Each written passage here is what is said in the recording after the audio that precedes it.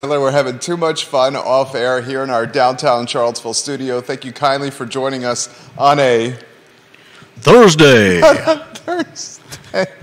The I Love CVille Network. Today's show is presented by the Clifton and Keswick. The Clifton and Keswick guys, if you haven't been there for a dinner with someone special, you are truly missing out. The Clifton and Keswick has got happy hour, they got dinner, they got weddings, they got events, they got hotel. It is a special place. It's in particular a special place if you want to make a memory with someone that you truly love. It's fine if Liza the dog is walking around the set right now. She escaped from her dog house here in the I Love CVille studio. We love Liza so much. It's completely cool. All right, hey Liza. Do we have a Liza cam? Literally, the dog is sitting next to me looking for a pet. Can we have a Liza cam? Let's see. I mean, I know this is asking a lot here, but that's all right. It's all right. She can just sit here. I don't mind. You know I love Liza. I love dogs. I have a rescue from Caring for Creatures that is sitting next to me as I'm hosting the talk show right now on a Thursday. Lisa Costello, I hope you enjoyed the intro of today's program. We will do this forevermore for you. We know how much you enjoy hearing Quiet on the Set and how much you enjoy Mics Are Going Hot and some of the behind the scenes. I think Judah's putting a Liza. Oh, you do have a Liza cam going over here. All right, we'll cut to the chase. We'll cut to the chase here. We got a lot of quality commentary for you today. I want to talk assessments. Assessments are now starting to really rattle the cage of a lot of people in Charlottesville City and in Albemarle County. I mean, it's going to be costly, even more costly to own a home. So what Judah Wickhauer and I were planning was to try to cover the assessment chatter from two different perspectives. Judah, a homeowner in Albemarle County. I'm also a homeowner in Albemarle County. Have a fair amount of investment in rental real estate, commercial and residential. There's Liza, the Liza cam right there. Hey, Liza. Look at the screen if you want to see the I Love CVille mascot. This is Liza. She's a rescue from Caring for Creatures. She is undoubtedly the best dog in the world. Liza, sit. That's a good girl. Look at, you're famous. You're on camera. Everyone look at Liza on screen. We love her. Hey, Liza, you can sit right there. No bother. Why don't we welcome Judah Wickhauer in on a two-shot, and we'll flip in the Liza cam from time to time. Liza, I'm spoiling her with a little back rub, little neck rub, little ear rub. She's quite happy. Somewhere I think my son may be watching the show and seeing the Liza cam and also quite happy. So, all right, we'll cut to the chase, J-Dubs. Two-shot. You came up with this idea. I thought it was a good one. And I think we can have this conversation two different ways. We can look at this from, a layman's perspective and getting the reaction of, someone who owns a house in the area, right? Yep. Then we can also look at it from a multi-unit owner perspective and a, I don't want to call it nuanced. What's the word I'm looking for here? We can banter back and forth on the assessment increases in Charlottesville and Albemarle County, and I will take the other side for the sake of a talk show. I will cut to the chase. It's going to be quite costly for people to continue owning real estate in this area. And I truly believe the real estate tax rate's going to increase. And when the real estate tax rate's going to increase, that means homeowners, property owners, commercial owners, investment owners are going to get hit on multiple ways from a wallet and purse and pocketbook standpoint. How about we start with this topic here? Increased real estate taxes. Are they regressive or progressive? Some folks call the taxes on real estate essentially a wealth tax. And because it's a wealth tax, it's a progressive tax. I'll try to unpack that a little bit. And I've got an article from the New York Times that I think is the the other side of what you're talking about. Okay, so we'll unpack it, and we'll encourage you, the viewer and listener, to chime in on the discussion. If you haven't seen your assessment yet, it's up a lot. Charlottesville City and Albemarle County, depending on where you live, are up double-digit percentage points. Yeah. Lisa Costello said, yes, I did. I was listening and waiting for Judah to say that. It's one of my favorite aspects of the show. Scott Aaronworth said, Liza is easily the best-looking one of the group. Scott Aaronworth, I concur. She's my golden girl. She's such a good dog. Liza Bean. Liza Bean, a rescue from caring for creatures in Fluvanna County. Mary Burkholtz is a friend of the program, and Judah rescued her from this nonprofit in Fluvanna. All right, so here's one way of looking at it. Mm-hmm. A jurisdiction like Charlottesville or Albemarle County, it needs money to operate. Yeah. Schools, police, roads, transportation, cleaning, employees, administrative staff, support staff, planning, needs money to operate. Yeah, all those cops that we need to hire, the teachers that we that we're hoping the schools have enough of, the school bus drivers, capital improvement projects. I mean, running a jurisdiction is expensive. Mm-hmm. You're talking $200+ million in Charlottesville City, I think, and I'd have to look, right around $500 million for Albemarle County. It's expensive to operate a jurisdiction. Yeah. The primary driver of jurisdictional revenue in Charlottesville City and Albemarle County is money, taxes associated with rooftops, home ownership, commercial ownership, investment, property ownership. Fluvanna County, for example, over 90% of the revenue in Fluvanna County comes from rooftops because Fluvanna doesn't have a business tax base. Right. I mean, all it really has is houses for the most part. Yeah, and a few small businesses. And as a result, Fluvanna County, over 90% of the jurisdictional revenue comes from taxes on rooftops. Albemarle County and the city of Charlottesville is lower.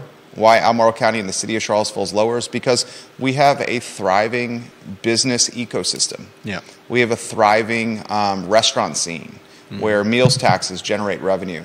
We have hotels on just about every block, and lodging taxes generate revenue for the jurisdiction. Still, if you're in Albemarle or if you're in the city of Charlottesville, if you're anywhere in Central Virginia, you're going to get really stung. Judah will, I will, all of us will, come June and December when we pay our tax bills. And we're going to unpack this from different perspectives. I want to talk about, is the real estate tax a regressive tax, or is it the fairest way to tax the wealthy in a jurisdiction, a wealth tax?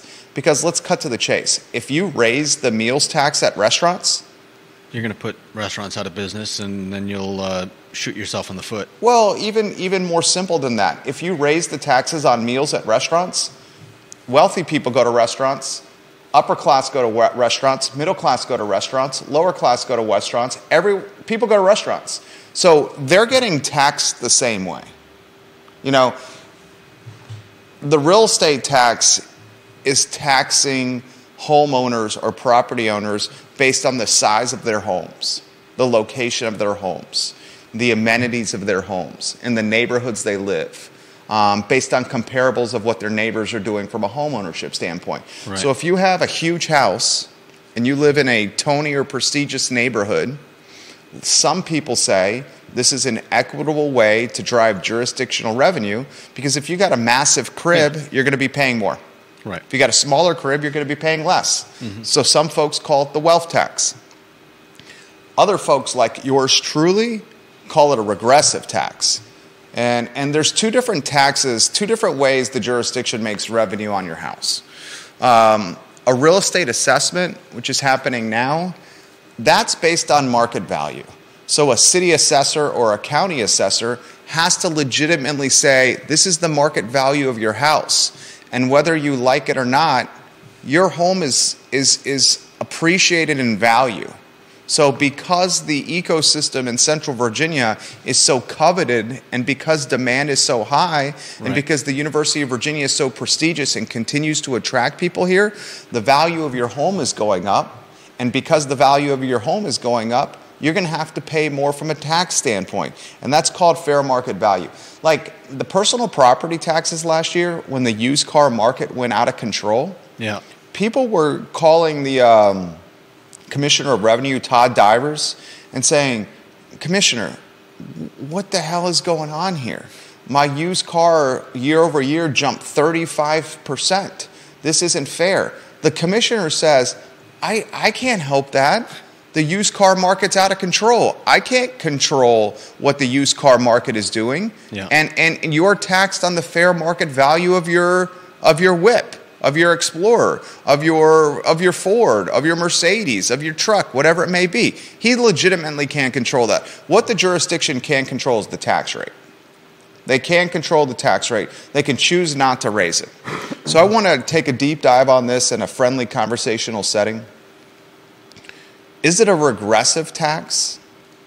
Is it a wealth tax? Is it the definition of gentrifying the community and making it homogenous and wealthy? How do we manage this? Do we expand the tax relief program?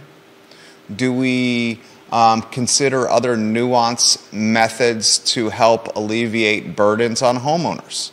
What is the future of Charlottesville if year after year homeowners are having to pay more and more and more and more on taxes with their house? And if that happens, is it just going to create a community that, frankly speaking, is extremely wealthy and homogenous? That's the question we'll talk about today. So I'll stop. I want to hear your thoughts on this. We'll banter back and forth. And I think we're going to offer a topic matter that you guys truly will enjoy today on a Thursday. My friend, the show is yours. So looking around, I found this article on how lower-income Americans get cheated on property taxes. And they're alleging that many homeowners are paying a total of billions of dollars extra because of inequities in assessing property values. And cite your source. This is the New York Times? Yeah, New York Times. This is an opinion piece. And it talks about how the flat rate property taxation is a sham. And he says that local governments are failing at the basic task of accurately assessing property values, and there is a clear and striking pattern. More expensive properties are undervalued, while less expensive properties are overvalued. The result is that wealthy homeowners take a big tax break, while less affluent homeowners are paying a higher price for the same public services. So while in one regard I agree that it is in a way a wealth tax, because obviously, even if your McMansion is undervalued, you're still going to be paying more in taxes than someone like myself who's living in a townhouse.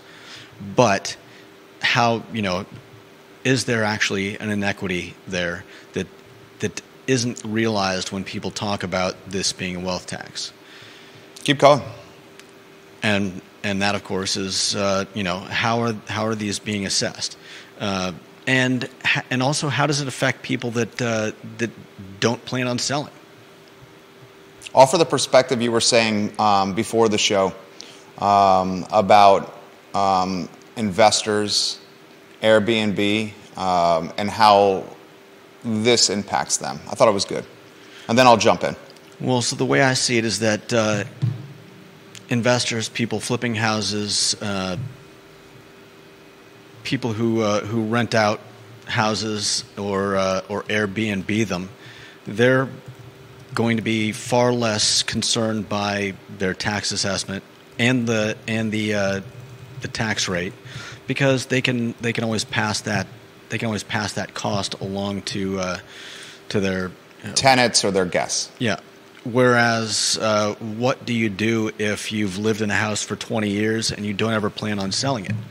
That reassessment, that equity, may help if you ever want to take out a home equity line of credit or get a second mortgage or whatever.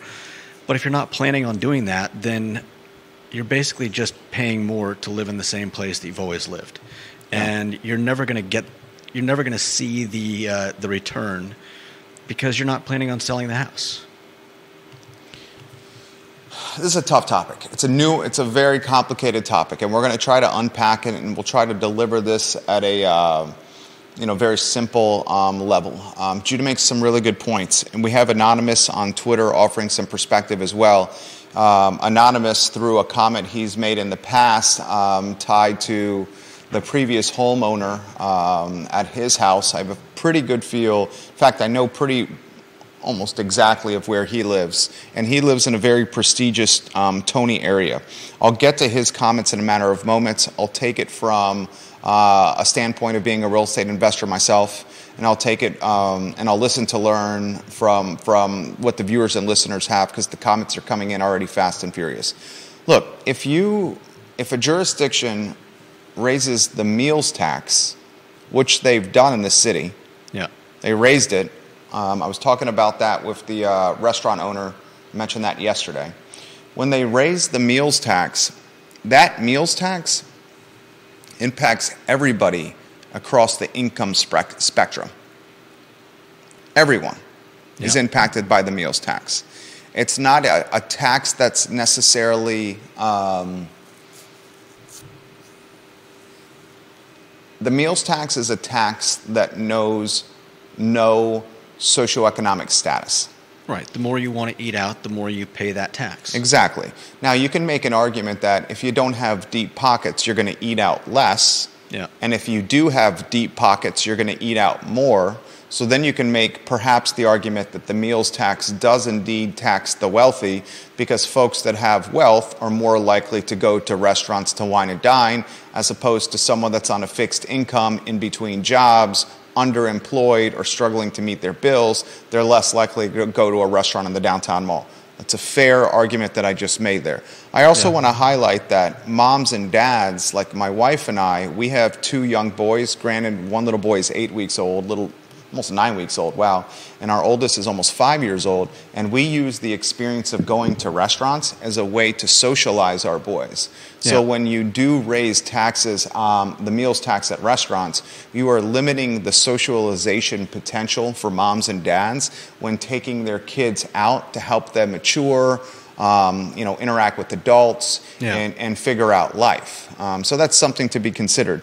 Now, and that's especially noticeable in times like these, when we're seeing, increased inflation and increased costs of everything from chicken wings to eggs to whatever else. Yeah, 100%. And I also want to highlight this, and this is a straightforward comment. Like, if you're a mom and dad and you're trying to socialize your kids at a restaurant, it's one thing to take your children to a pizza parlor or a McDonald's and have them socialize that way. It's another thing altogether to take them to, like, say, a sit-down restaurant, where it's like tablecloth, white tablecloth, cloth napkin, and waiter service. Right.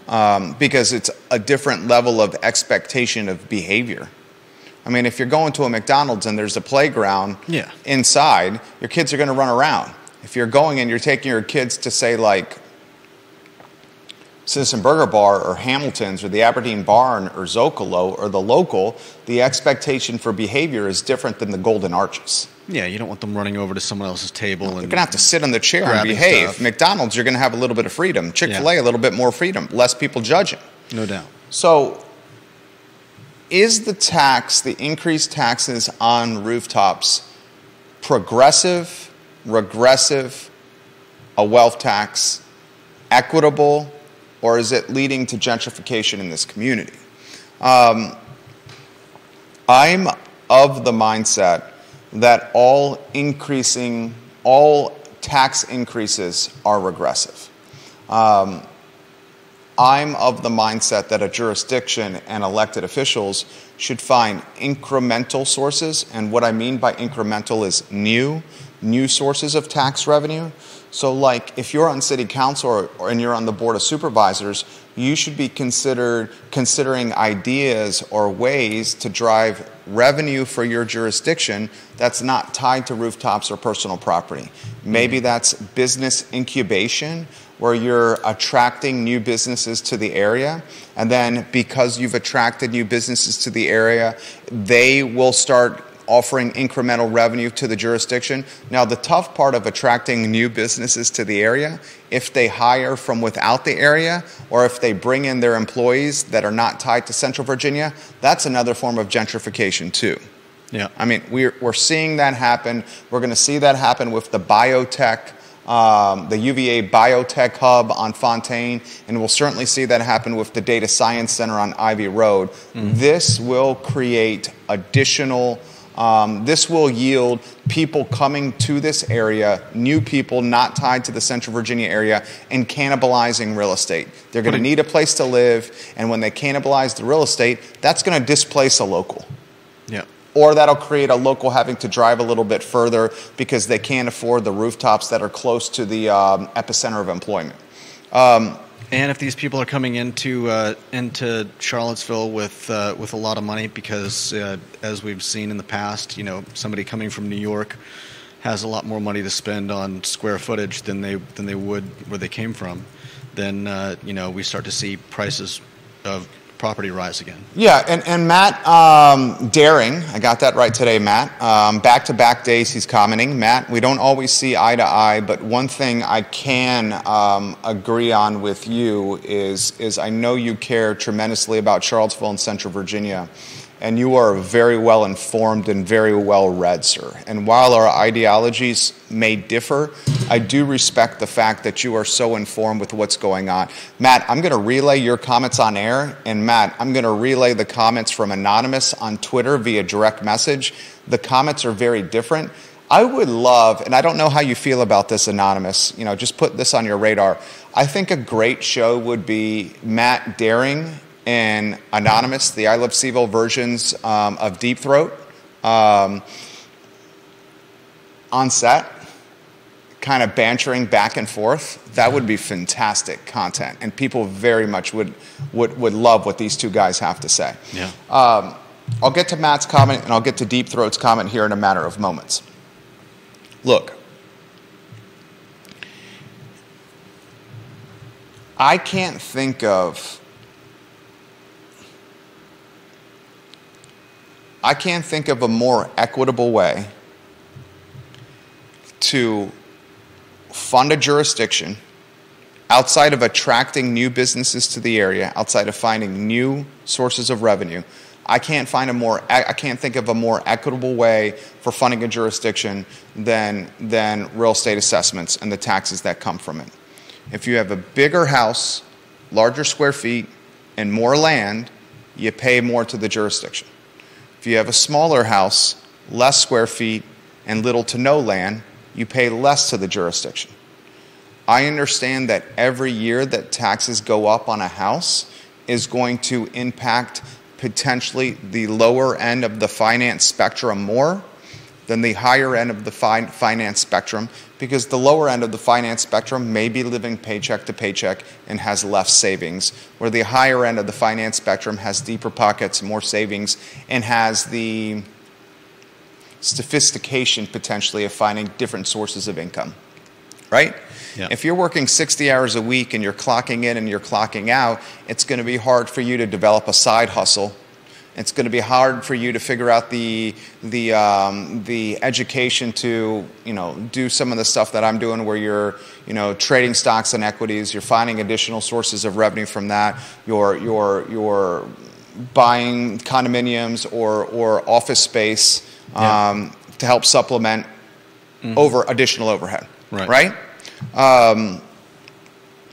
But I empathize with folks on a fixed budget.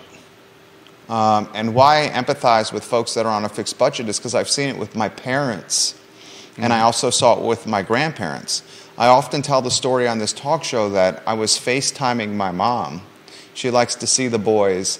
And one time on FaceTime, my mom, who colors her hair black, she got on FaceTime and her hair was completely gray.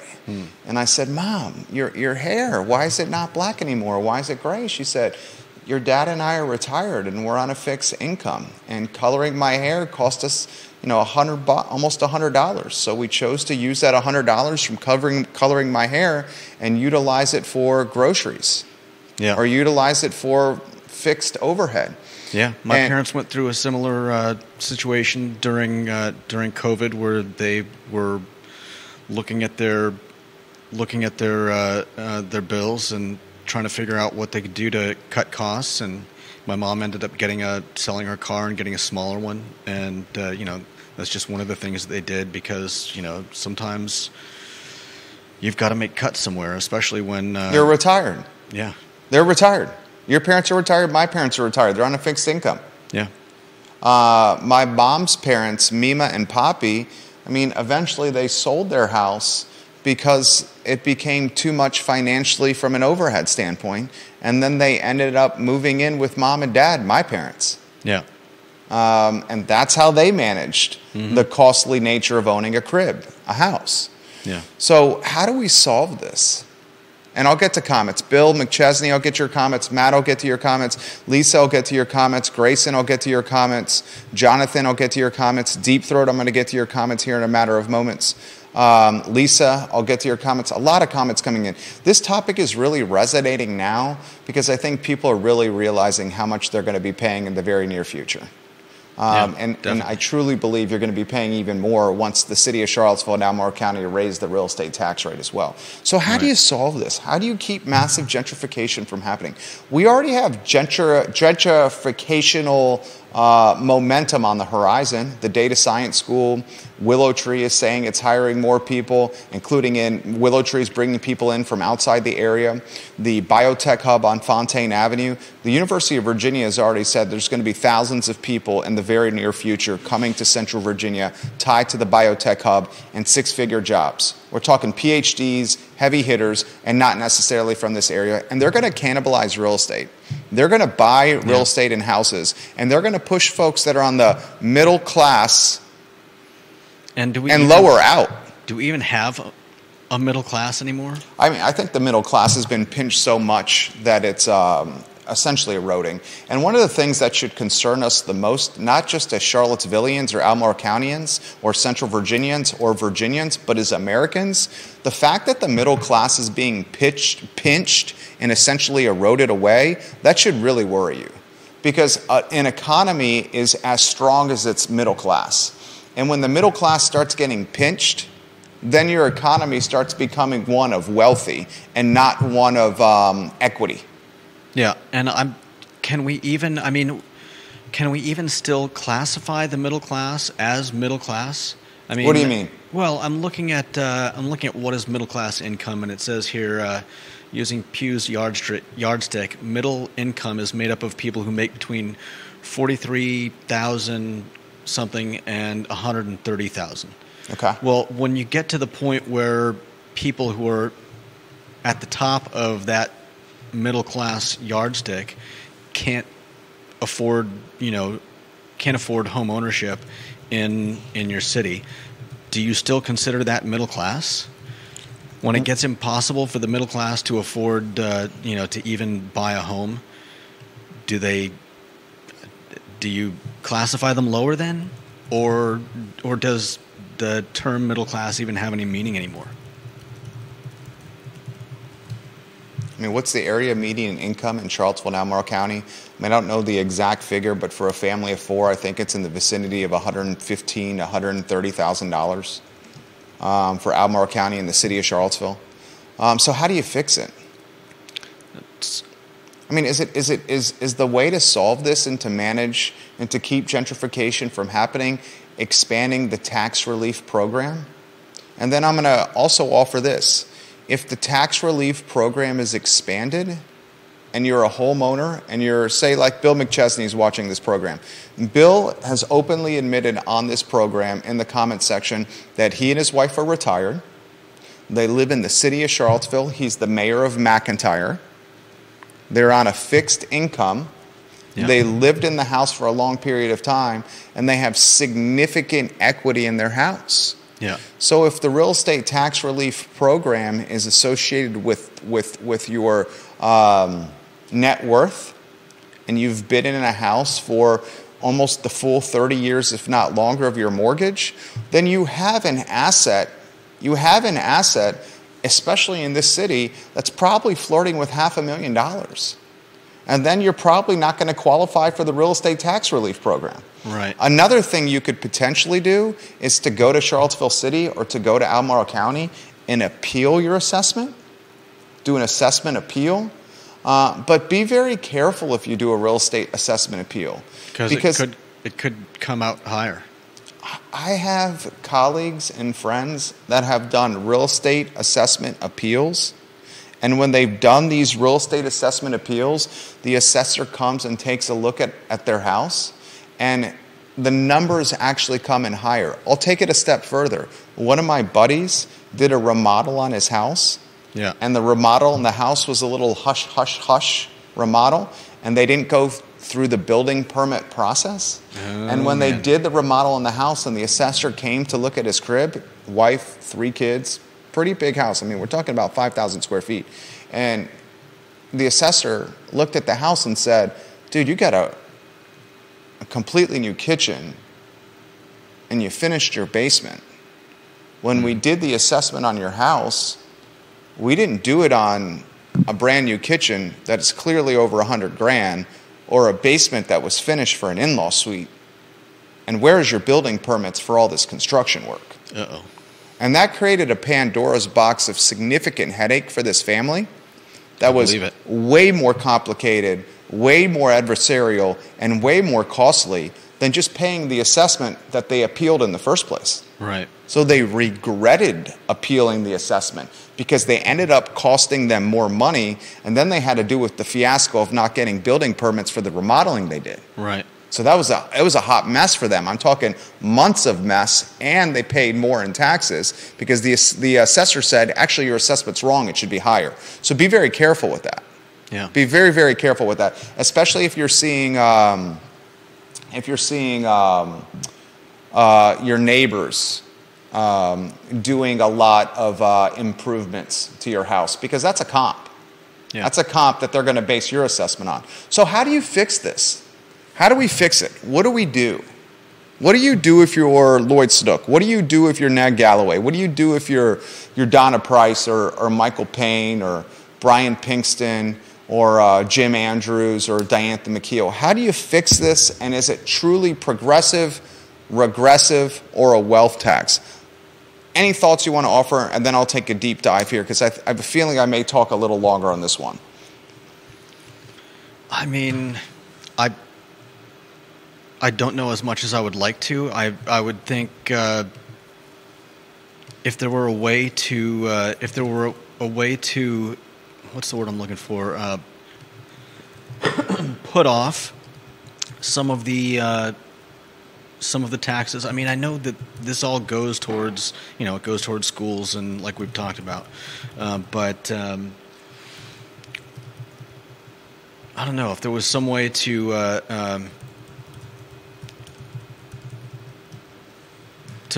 pay less while you're, if you're living in a house for 20 years, you're not paying the full cost of that, and maybe there's a way to recoup that for the city when a home is sold. Keep going. I mean, it's just I'm just shooting from the hip. I like it. That's what we're going to do today. Shoot from the hip here. And I appreciate what you're saying here. And then, guys, we'll get to your comments. I mean, obviously, when a home is sold, that's when money changes hands. I feel like that would be one of the easiest and least harmful. Not harmful is not the word I'm looking for. The least causing of hardship. You can take that into account the same way you do for fees like an inspection and paying the guy who checks the deed and all that stuff that always comes with buying or selling a home. If you just bake that in, it might be a way to alleviate some of that, some of the pain that you feel when the tax bill comes due every 6 months. Respect that. Here's my take. I think the first priority, if you're an elected official, is to find incremental sources of revenue, but they have to be caveated, the incremental sources of revenue, to prioritize hiring within Central Virginia.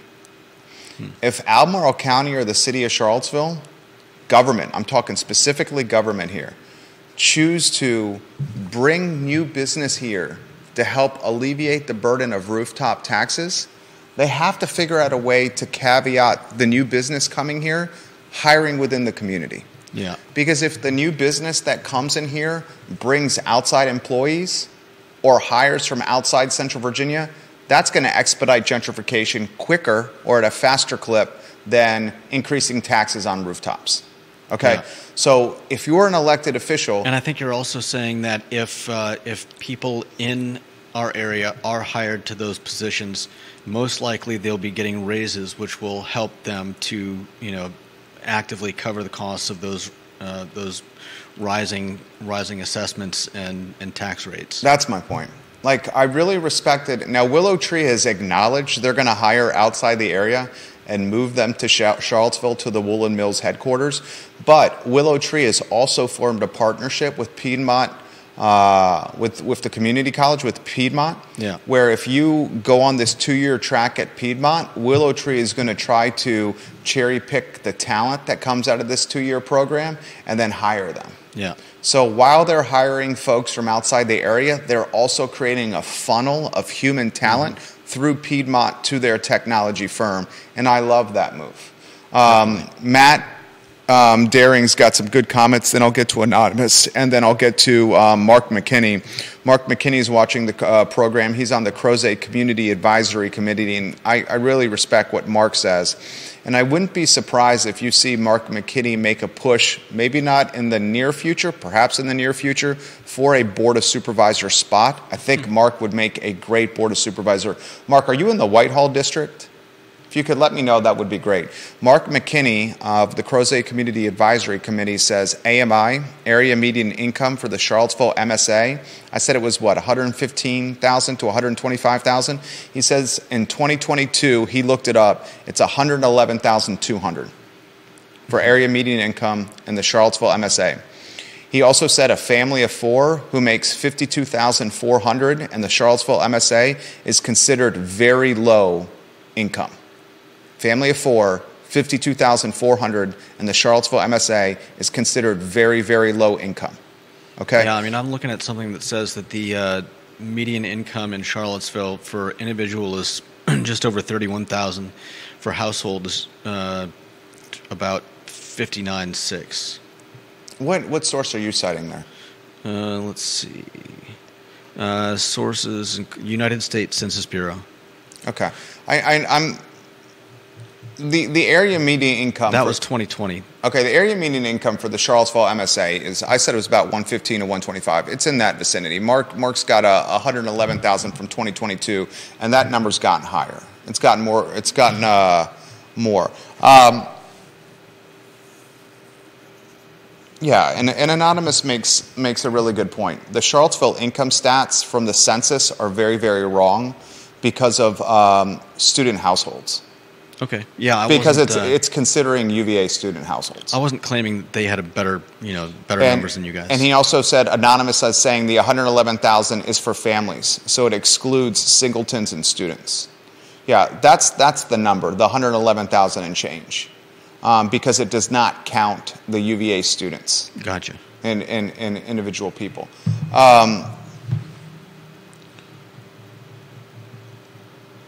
My fear, and I've been very consistent with this fear, is I'm seeing Charlottesville.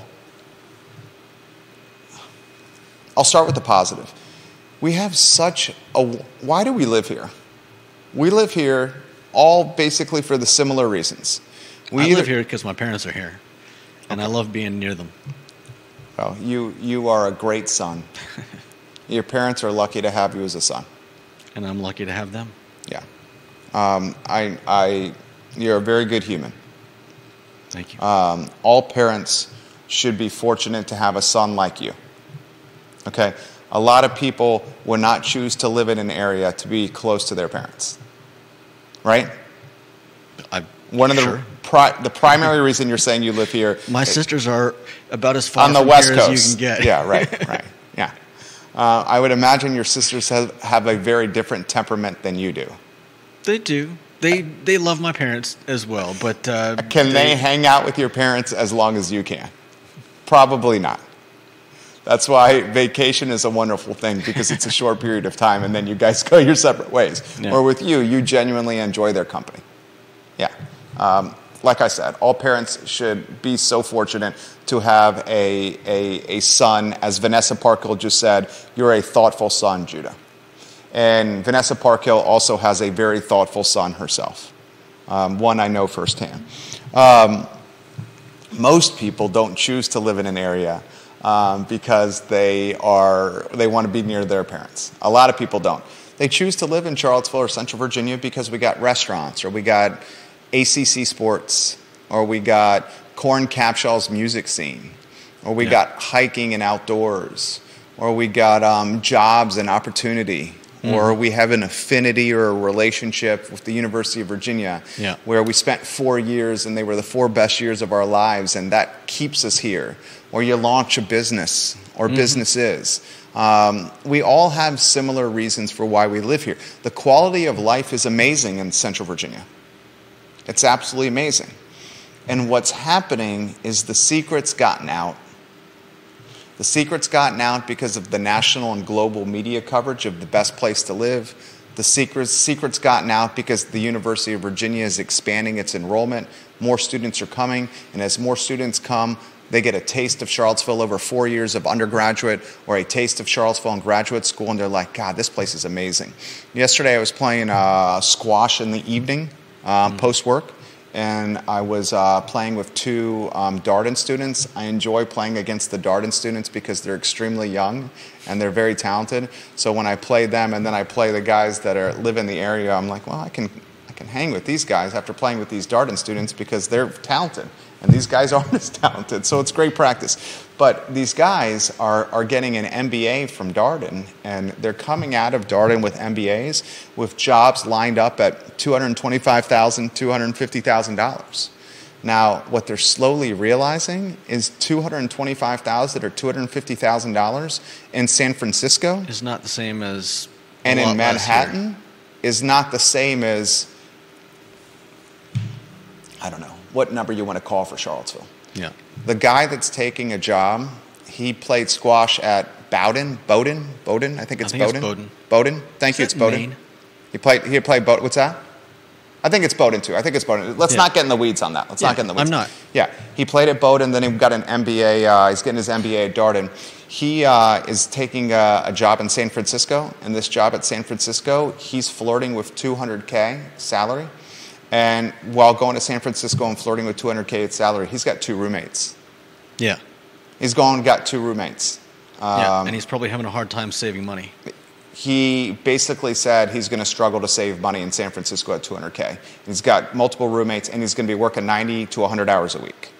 And he's going to be doing that, he says, for 2.5 years. He's an associate, and then his climb after associate, I don't know the next rung up, but he said he doesn't truly start making money until he gets to the managing director level. And I said, how long is that going to take? He goes, I'm probably going to have to clock somewhere between 80 and 100 hours a week for the next 5 to 6 years before I get to managing director. And let's also alive after that. Let's also put in perspective that he's coming out nearly $300,000 in debt at a 7% interest rate. Yeah. So his interest rate is 7%, and he's got $300,000 in debt. He's got flirting with $200,000 yearly salary, and he's got no quality of life. Yeah. I mean, he's got roommates, no quality of life, and 90 to 100-hour workload for 5 to 6 years before he starts getting some breathing room. Sounds miserable to me. It does not sound super appealing to me either. And he indicated to me, he goes, Jerry, he said, maybe you've done it the right way, finding an area that's got an incredible quality of life that has perhaps more affordability than Manhattan or Chicago or San Francisco or Austin, Texas or Atlanta or D.C. or Georgetown, these hubs of MBAs where they go. Yeah. He goes, look at what you can do. Now, I immediately highlighted to him, I'm able to do this because, frankly speaking, for me, for 10, 11 years, I worked, and you saw it, 80, 90 hours a week. You basically did what he's doing. I did what he's doing. I did what he did, yeah. The difference is the affordability here versus the affordability there allowed me to save some money and to save that money to put into real estate, and that's really been in momentum. Yeah. So how do we fix it? What do we do, and where do we go from here? I mean, and Anonymous makes a good point. This is a great Woody Fitcham topic. I think the elected officials are going to have to and I'm going to steal a phrase from Keith Smith. There's no silver bullet solution. It's a silver buckshot solution. And the silver buckshot solution is going to be expanded real estate tax relief programs. Mm-hmm. And those real estate tax relief programs that are expanded need to be branded and marketed at a much considerable clip that they're doing now. I think a lot of people don't even know about them. I think the jurisdictions also need to do a much better job of attracting employers to the area and insisting that the employers that are attracted to the area hire from within the community, similar to that Willow Tree pipeline with Piedmont. Yeah. I also think the elected officials in this area need to prioritize the University of Virginia and get more revenue from UVA. Definitely. You know, Michael Payne tried to do this, the payment in lieu of taxes program, or he started floating this into the news cycle, and Jim Ryan and the University of Virginia immediately shot it down. I'd be curious to see this, if this happened. If the Albemarle County Board of Supervisors worked in conjunction with the Charlottesville City Council, and then you had Charlottesville City Council and the Board of Supervisors working on the same front and the same push to get more money from UVA. Because when the University of Virginia, the largest landowner in the city of Charlottesville and Albemarle County, when they purchase properties, they essentially take it off the rolls, and all of us have to pay more because of that. Right. UVA is the largest landowner in the city of Albemarle County. As they buy more, it puts more pressure on us. Yeah. Now, UVA will say, not so fast. The economic vitality in Charlottesville and Albemarle County, we're the largest driver of that vitality. So we're bringing in more money for meals taxes. We're hiring people. We're paying them well. We're creating a biotech firm. We're creating a data science school. We're doing a hotel conference center. We're doing a lot of these additional things that are driving economic vitality, and that economic vitality is what's keeping your jurisdiction afloat. Yeah. We got football, we got basketball, we got all these sports, we got all these students coming to us, we're expanding enrollment, we're driving jurisdictional economic vitality. So the fact that you're saying you need to go after our taxes on our real estate is not fair to us. Okay? So they make a decent point, the University of Virginia. Okay? But I'd be curious to see what would happen if someone who was elected to the Board of Supervisors, and I'm just talking out loud, if someone who was elected to the Board of Supervisors, maybe it's an enterprising man or woman with a small business mindset that happens to know all the city councilors and happens to know all the Board of Supervisors, is on a first-name basis with all of them, and can galvanize all of them in one room and say, hey, Board of Supervisors, hey, city councilors, why don't we pool our resources and our efforts, and let's put a slide deck together, a pitch deck, an Excel spreadsheet, whatever the hell you want to call it, however you want to present it, and say, UVA, as you're buying real estate, this is what it's doing to the citizens. And then they could utilize a platform like this, the Board of Supervisors and the City Council, to push this plan out to the community and say, this is how we're going to relieve your tax burden, is we're going to get more revenue from the University of Virginia. I think that is a legitimate plan of attack that's very solid. I'm sure University of Virginia would offer some pushback, but there are examples of schools throughout the community that have, schools throughout the country, that have done this. Look at what Harvard University is doing in the Boston area, the Cambridge area, with its payment in lieu of taxes program. Very, very real, very tangible, and very impactful. That's what's happening over there. Here's something that resonates with me, and again, like I said, I know very little about this, but This sounds a little kind of like what I was talking about. California at one point passed Proposition 13 that locked assessments to 1975 market value levels or the most recent purchase price, and restricted increases on assessments to no more than 2% each year. Then another proposed tax ballot, Proposition 15, created the split roll tax system in which residential property and commercial property would be assessed and taxed under different regimes. Commercial property would be assessed to market price every 3 years, while residential property continued under Proposition 13. And then, like I said, if you could recoup some of that, let's say, deferred taxation to when somebody sells a house, then it's much easier to pull that out of the transaction than it is to get it from someone who's, like, we've talked about, living on a fixed income and maybe isn't ever planning on selling a home. But it's still going to burn people's bridges if at the time of sale they have a huge tax bill from deferred taxes.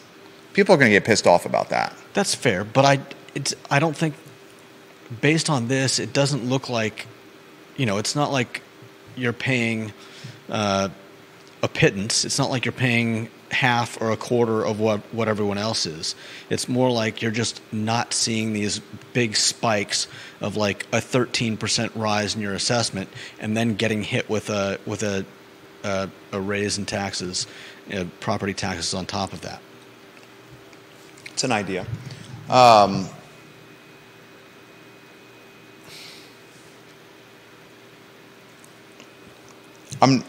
fearful of Anonymous put this on my radar. Becoming Austin. I'm fearful of becoming Greenwich or San Francisco. Yeah.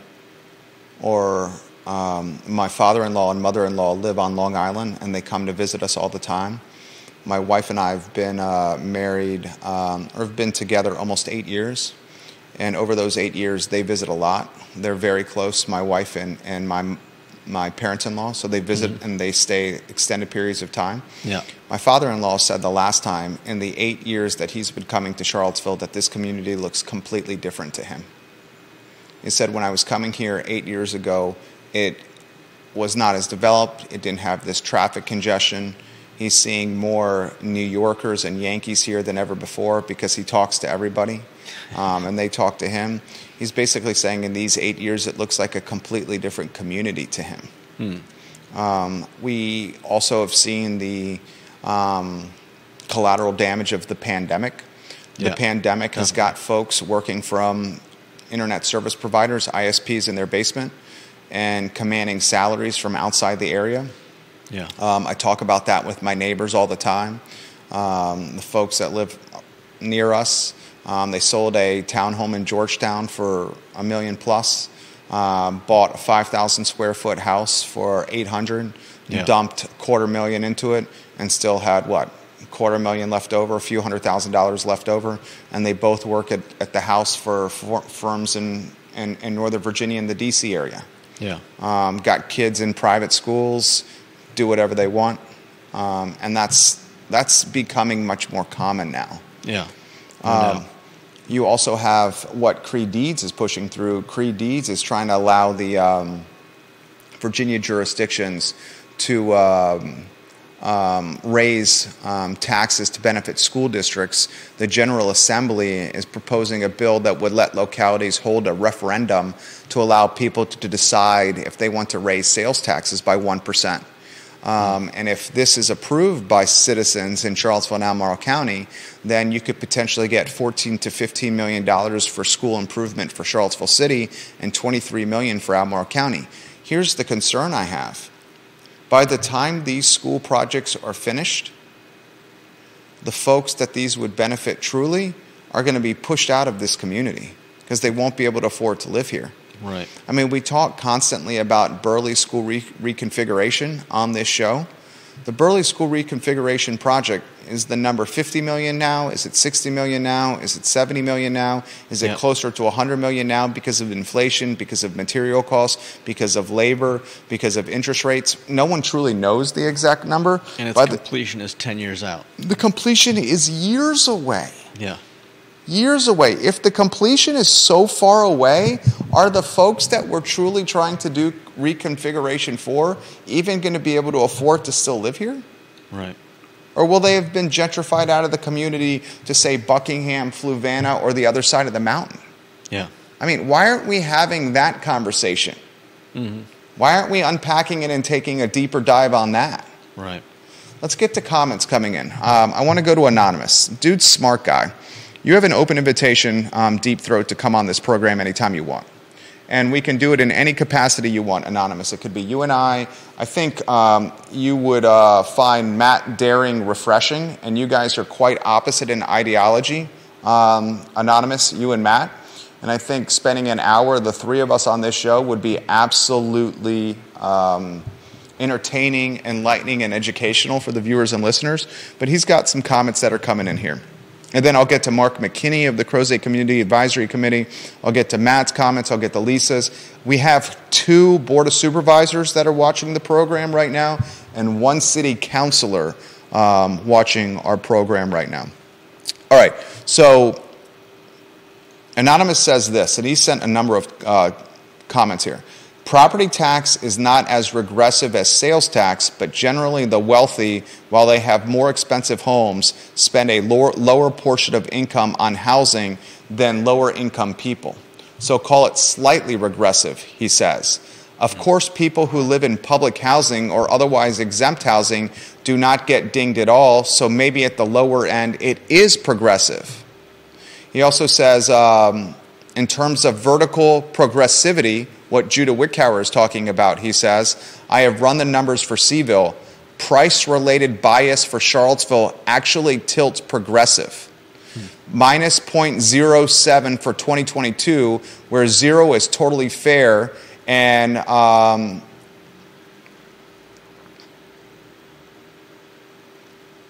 greater than 0 is regressive.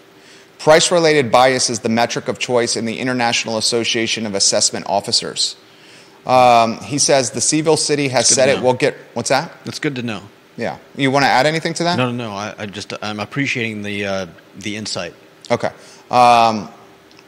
He says, any business can say it is driving economic vitality. They pay taxes, though. He's also offered a number of comments. This is a complicated topic to do via comments on direct message. Vanessa, I'll get to yours here in a matter of moments. I want to get to Matt's here. God, there are a lot of comments coming in. I see why there are a lot of comments coming in, Judah, because this is all happening right now. Yeah. And people are starting to freak out.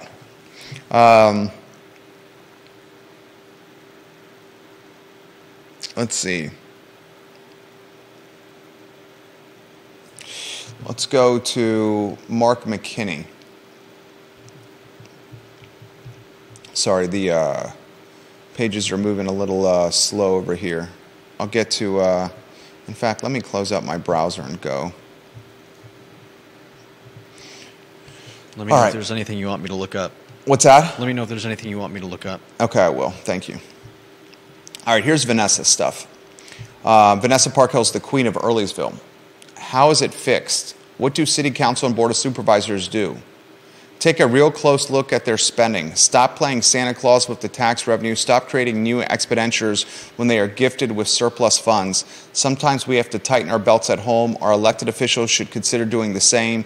Tax revenue should not be considered an endless pot of money from taxpayers.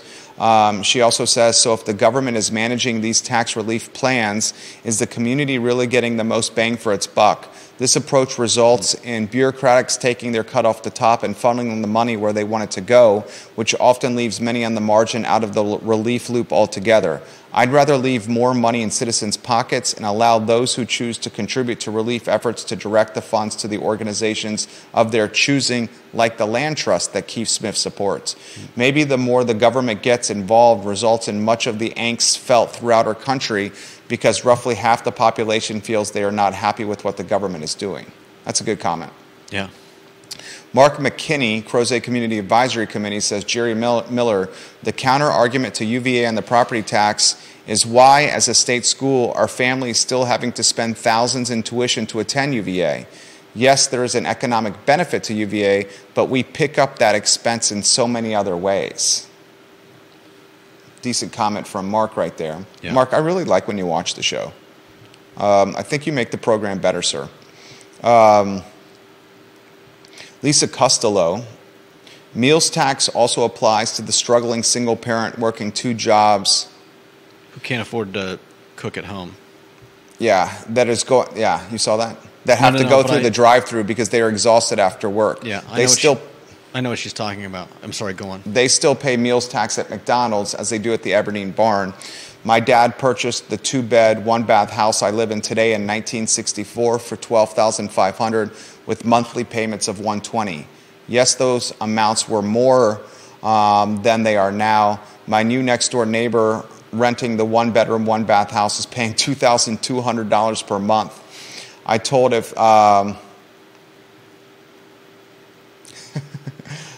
him to pitch a tent and rent a porta potty, and he can move into my house, into the backyard. He started laughing. I kept my face straight. I was not joking. Raising the taxes on the house next door, the owner will pass it on to my renting neighbor. The last neighbor couldn't afford the increases and left. They have no problem finding wealthy folks to rent here. I mean, that's good. I found this astonishing. The Lark or the Landmark, whatever that big tower is, where Hardywood was, or where Skipping Rock used to be on West Main, where Devil's Backbone is going to open a satellite tap room. Yeah. That big tower of apartments is now up to $1,750 per room. $1,750 per room, and you have roommates. You have a common space. It's not private or a studio. It's $1,750 per room, and it's a rent increase every single year. Yeah. I would be for the Board of Supervisors that are watching here, and you know I respect your anonymity, and the city councilors that are watching the program, I would very much encourage you guys to keep the tax rate either the same on real estate or see if you can figure out a way to lower it. And the reason I encourage you to do that is folks are really hurting right now. We're hurting all for the same reasons, whether it's gas or groceries, whether it's clothing, whether it's just the necessities we need to survive are just way more costly now. Mm-hmm. I mean, look at the cost of a car. Yeah. Look at what adjustable rates. Look at what Jerome Powell is doing by raising rates. Credit cards are depending on your credit score. Some folks have APRs that are 23% plus. Where they initially started accruing that debt, the APRs were 15-16%. Mm-hmm. A 7 to 8% delta in APR is massive. Yeah, it's massive for people. And the effect is outsized for small businesses as well, because they're less easily able to absorb the extra cost of servicing the credit. I mean, I'll put it in perspective here. A lot of people think the primary thing we do here is the I Love CVille Network and these talk shows. It's not a top 5 income stream here. It's fun. We understand the responsibility. I never anticipated it morphing into what it has. It drives revenue, strong revenue, really good revenue. It keeps extreme visibility for the companies, which attracts business to the other companies we're running out of here. Mm-hmm. But when it comes down to it, what this firm does is we're an advertising agency and a real estate holding company. That's what we do. Those are our top 2 streams. 24 tenants in the portfolio, 106, 107 clients in the marketing agency. That's how we make our living, okay? And if I told our clients, look, I need to raise you guys 15% year over year on the retainers we're charging you, our clients would say, dude, we can't afford that. Or, dude, that's insulting. We're not going to do that. Or they'd be like, peace, see you later. We're going to somewhere else. Yeah. I mean, there are some years where I don't even raise our clients. Legitimately, there are some years where I don't even raise our clients with the retainer. Yeah. And what I then have to do is, because you get raise every year, right? Yeah. What I then have to do is go hustle more business to make up the delta of additional overhead. Mm-hmm. And we do that. And we've been doing that over 15 years. We've been fortunate. But a small business isn't going to be able to pass the overhead to the customer. The customer is going to be the additional overhead. The customer is going to revolt and take their business elsewhere. Mm-hmm. Unfortunately, not all small businesses can just say, I'm going to hustle new business. I'm going to find new clients. Right? Yeah. Not everyone has that skill. And we saw what was that picture that we showed? Was it chicken? Chicken wings. It was French fries. Yeah. Angelique Hawkins with the French fries. Yeah. She was talking about 45% increase on French fries. The price. Yeah. I mean, it's everything, you know? Yeah. And you can't just ask customers to pay twice as much for a piece of chicken or for French fries. Albert Graves on Twitter. Albert, he's Warrior AG. You've really been making the program better. He said he has a $386 increase on taxes twice a year this year. So his taxes have essentially gone up $800. Man. So $400 in June, $400 in December. Yeah. He says the jurisdiction also needs to learn blue-collar workers are needed along with housing for the blue-collar workers. No doubt. You champion that all the time, right? Yeah. I mean, what happens when all the people that work, I mean, you like McDonald's? Maybe not. But people have to work there. And we all know that we're not going to be raising the price. We're not going to be raising minimum wage to make it so that people working at McDonald's can afford to work there full time and own a house.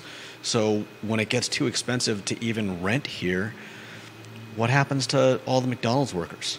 What happens to Charlottesville from a quality of life standpoint if it's just an area of wealth, but no one to work the service businesses? Yeah. Where does the wealthy get coffee? Right. Where do they get their dry cleaning done? Mm-hmm. Right? Yeah. Where do they get who waits on them at the restaurants? Or what live music do they hear play? Or are there even still restaurants around? What's the live music that's heard? Right? Yeah. All the stuff that we love the breweries. What if there's no one there to brew the beer? Yeah, musicians aren't out there for the most part making, they're not living rock star lives and making millions of dollars. What happens when busking and whatever else they're doing to make ends meet just doesn't do it anymore? What happens when we run out our artists and musicians and the rest of the low income wait staff, McDonald's workers, people at people working a register somewhere?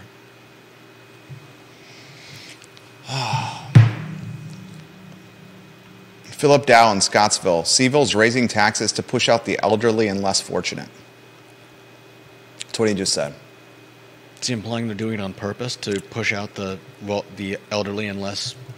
I don't think they're doing it on purpose. I just don't think that some folks are seeing the forest through the trees. Right. They don't. I think see the consequences. I think some of them do. Some of them no. Like my politics are completely different from Michael Payne's. Like Michael Payne is a socialist, but Michael Payne has a pretty damn good feel on what's happening here. Yeah, he's an intelligent person who I personally have loved having on our show, because he never comes on here, spouting some something that he heard somewhere else. I can always tell that that his opinions are well thought out, and I appreciate what he has to say. Carly Wagner says, I always say Charlottesville has more education than common sense. That's fair. I would rather hire a man or woman of common sense than a man or woman of book smarts. I'll take street smarts and common sense over book smarts any day of the week. Any day of the week. If we're not careful, we'll see what's happening in pockets of Charlottesville like Belmont and North Downtown, and it's going to spread everywhere. Yeah.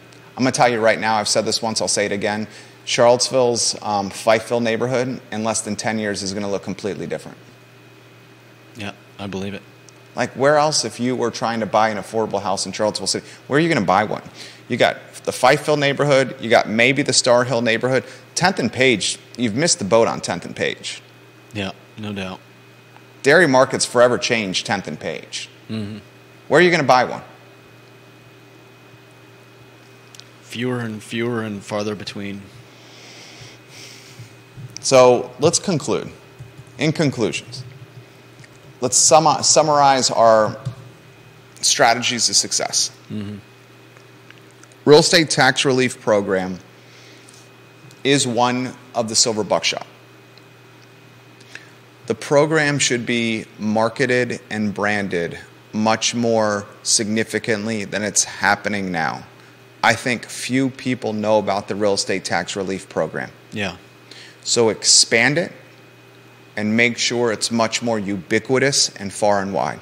Yeah. That's one of the silver buckshots. Make sure that people know about it, and especially the people that really, really, really do need that relief. Silver buckshot number 2. Here's the second silver buckshot. You could potentially appeal your assessment. But if you appeal your assessment, make sure you've done your homework, because the assessor could come to your house and actually raise your assessment. And if you do choose to appeal your assessment, make sure that you've got all your ducks in a row when it comes to remodeling projects in your house. Did you get building permits? Does the assessor actually know you remodeled your kitchen or you finished your basement? Yeah. Because if the assessor does not know that and the building permits aren't in play, you could be royally screwed. And I've seen it firsthand with the Friends family. Silver buckshot number 3. Elected officials. Try to pursue incremental or new sources of tax revenue tied to economic development. But caveat that economic development with hiring within the community. Right. If you're going to attract new businesses to the area, make sure these businesses are hiring locally, as opposed to bringing in human capital from outside Central Virginia, which will then cannibalize real estate and expedite gentrification. Yeah. Silver buckshot number 4. Consider a collective effort between the Board of Supervisors and City Council when negotiating with the University of Virginia. It's one thing for Michael Payne to propose this by himself on social media and try to carry the flag of a payment in lieu of taxes program, or trying to get more money from the University of Virginia on their real estate holdings. It's another thing altogether if 6 Board of Supervisors and 5 City Council members, 11 people did it together in unison, in concert. That speaks volumes. Yeah. Silver buckshot number 5. If you're going to do the bargaining or negotiation with the University of Virginia, the largest landowner and building owner in the city and the county, make sure it's extremely visible from a public standpoint, because there's few more impactful influences than the public. Yeah. If the public gets behind something, power in numbers trumps wealth. No doubt. There's 2 kinds of power. There's the power that comes with money, and there's the power that comes from having the populace in your corner. Vox populi. The populace in your corner always is more influential than the power that comes with wealth. Mm-hmm.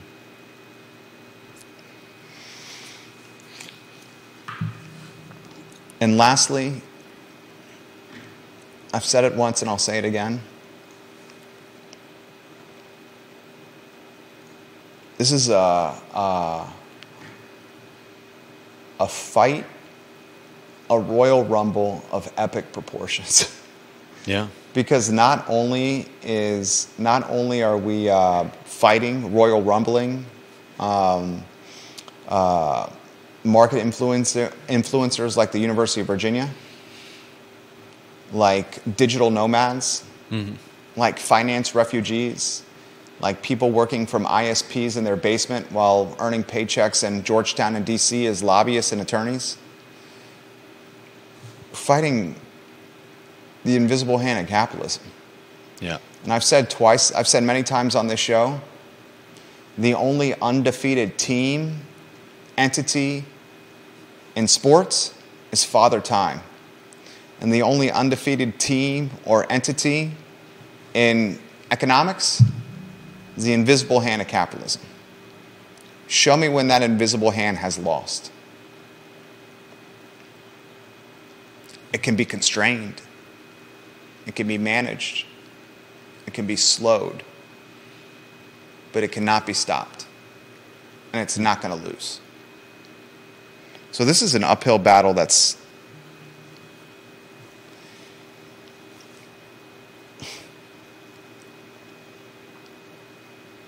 brutal. Of the silver buckshots that I offered, I'm curious of how 6 board of supervisors and 5 city councilors, led by 1 or 2 people, galvanized by 1 or 2 people, maybe one of them has a massive digital platform that can communicate with the public what the councilors and the supervisors are doing. I wonder what that kind of pressure would do. Yeah. We could help provide that kind of. I wonder what that would do. Yeah. How would the University of Virginia respond to 11 elected officials working in concert with each other,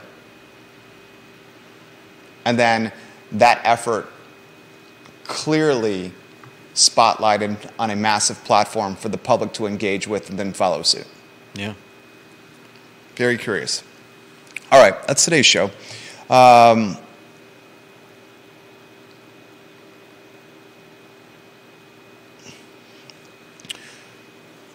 For those that are watching the program, if you have Verizon, service is down.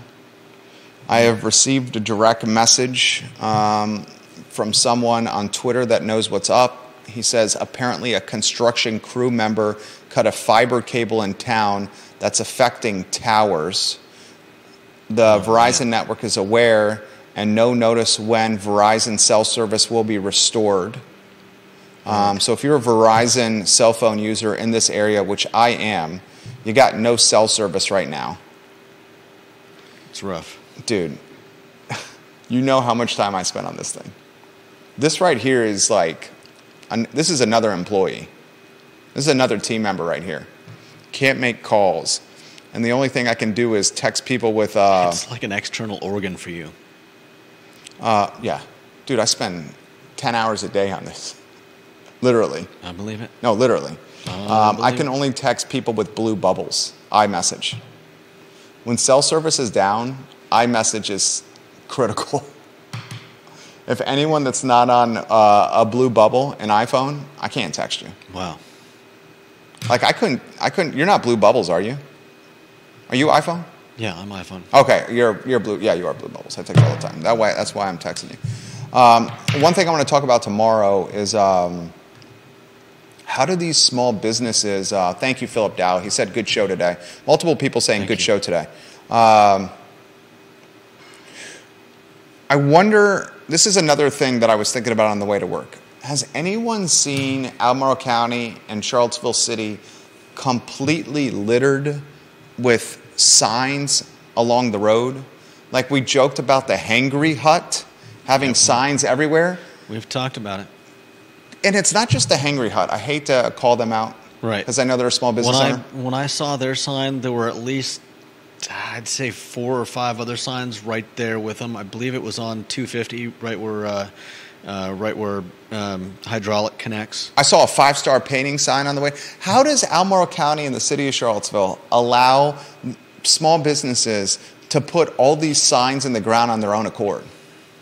There's no way they're getting permitting for this signage. No, of course They're not. just going and paying whatever the cost is for their signs, burying them in the ground and hoping they don't get caught. And then I do this all the time. They ask for forgiveness instead of permission. Right. But it looks trashy and littery. I'd like to know if anybody has seen the Hangry Hut signs around still, because the ones that I remember the last time I saw them had to do with the grand opening, and that was weeks ago. I saw a Josh Thronberg, elect Josh Thronberg sign. Wow. How did that get missed? That's December, January. That's almost 90 days since the election. And the Josh Thronberg sign is still up. Yeah. How is that allowed? I'm wondering whose job it is who enforces that? Yeah, who would go around and you'd have to keep track of each different kind of sign as well. I mean, drive around town. That's one Hangry Hut, one Thronberg, one whatever. Incremental tax revenue? Fining people for putting signs all over Charlottesville and Albemarle County. There you go. $20 fine per sign. They are everywhere. And it's the Mayor Giuliani theory. Broken windows breed more broken windows. Those crampy signs in the ground are going to make more people put their signs down. Yeah. Like the sign that says, "We buy houses with cash," and then has a phone number. Right. Those things are everywhere. Yeah. And they're predatory. And I probably get three or four either postcards or. But that's different. That's direct mail. We're in the direct mail business. We do direct mail for our clients. That's different. That's going to someone's mailbox. Yeah, but we don't send out. We don't spam people. Yeah. No, but that is different. That's mail. They're paying to create the direct mail, paying for the postage, and sending it to someone's mailbox. What's happening with these signs all around town is the small business owner is just going to a sign company, getting them done. And I bet you they're not even going to a local sign company. They're getting them done, and they're just putting them in the ground. Yeah. City of Charlottesville, Albemarle County, have someone drive around town and make note of the businesses that have these signs everywhere and do a cease and desist at first. Give someone a chance. Better yet, why don't you make it known that this is against the rules? Yeah. Get it far and wide that this is against the rules. And then starting on June 1, we're going to start fining the businesses for doing it. Yeah. Because they're proliferating to the clip of litter. And that impacts quality of life. Yeah, no doubt. I thought you did a great job today. Thank you. Judah Wickower, the father of Liza, the voice of a, what do we call it, Bruce Buffer or a phone sex operator? Which do you prefer? You want to go with Bruce Buffer or Michael Buffer? Sure. Let's go Bruce or Michael Buffer. I think that's a different level of a. Can we close with the Bruce or Michael Buffer voice of Judah Wickower? Sure. What do you want me to say? Anything you want. You get to pick. I don't know. I thought what you were saying before was great. And that, folks, is the I Love CVille Show. Good job, Judah. Join us tomorrow. At what time? 12:30. Judah Wickower, Jerry Miller, the I Love CVille Show on a Thursday presented by the Clifton. My friends, we will see you tomorrow. Take care. We should get that somehow where you do the intro before the show. That'd be hilarious. And ladies and gentlemen, I can write a script for that. Sure. And ladies and gentlemen, Connie Sylvester says bigger fish to fry, guys.